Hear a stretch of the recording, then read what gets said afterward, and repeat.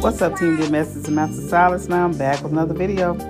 So today is another one of, seems like the salon's favorite, this little side swoop bang thing. I don't know what it's called. I call it heavy layer bang, side bang, I don't know.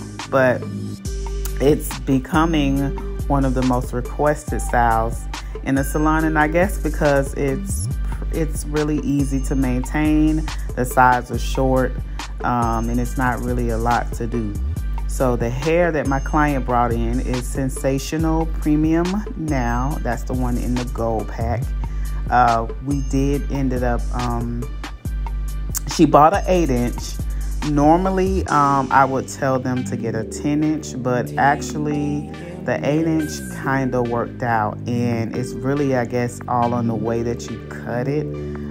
But it worked out. I probably would have rather had a 10, but the 8 did work out. Now, if you can see some of these tracks, I am kind of stacking them and making it full. Just depends on, you know, what you want, how full you want your bang. So I am really putting the tracks directly in front of the next track, not on top. Some of them I did stack, but for the most part, it's going right in front of the next track. And I am just really making a U shape until the U shapes get smaller. The U shape gets smaller, and then we do the closure.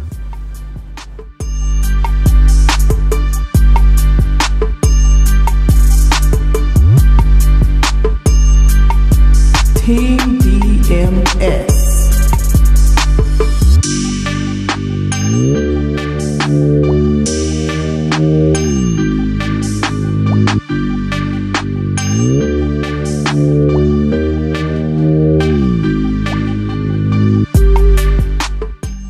So I'm taking my favorite Tinkle razor. Y'all know I love this razor. And I am just going across. Now, when I get to the front, I'm not going to do a lot of cutting in the front, and that is because, you know, this was already an 8-inch, so it really didn't require much cutting. Now, if you can see, my client does have some alopecia. We have had her on the regimen for a while, so she has alopecia that is not reversible. So we gotta work with what we have.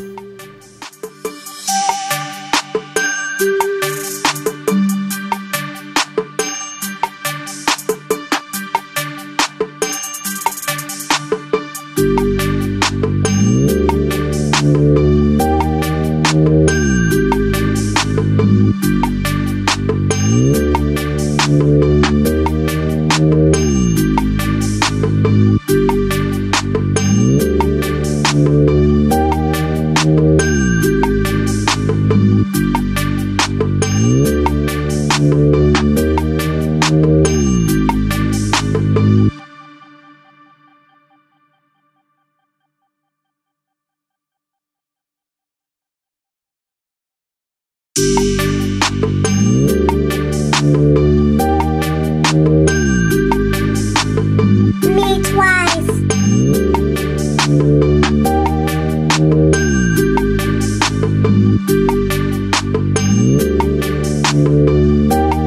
Team DMS.